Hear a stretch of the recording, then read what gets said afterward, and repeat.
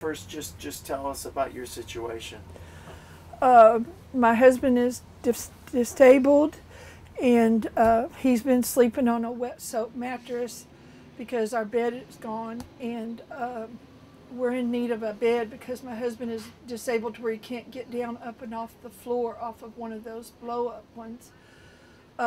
There's lots of people out here in need. A disabled family down the street that I'm friends with, both the man and the lady, he's had strokes, and she is severely disabled in a wheelchair and on oxygen.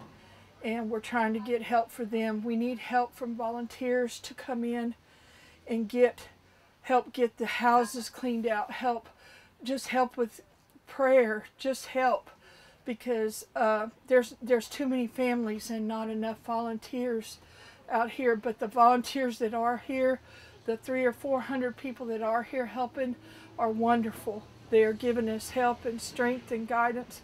But please, if you can, if you have any amount of time, please come in, because this flooding has been devastated to thousands of families.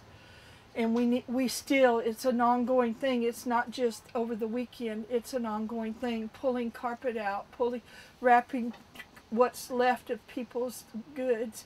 And trust me, everyone will appreciate everything you could possibly do. Do you still have sheetrock in your house Yes, that's wet? we do.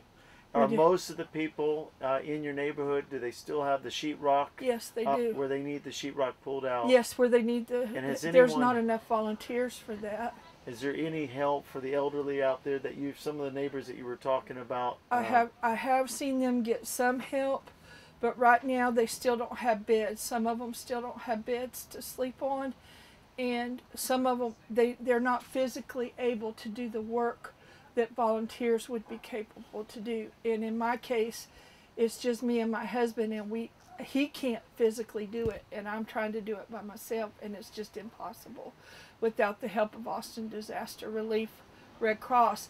But they are just running out of volunteers, and if you could possibly help, please understand that the need is great out there. It's not just that the flooding came and went. There is major devastation here, major devastation here. So if anybody can help, it would be wonderful. Please send your prayers and your help if possible. Is there any other questions yet? Just state your name for the record. My name is Kathy Morris, and I live at 7312 Ladybug Street.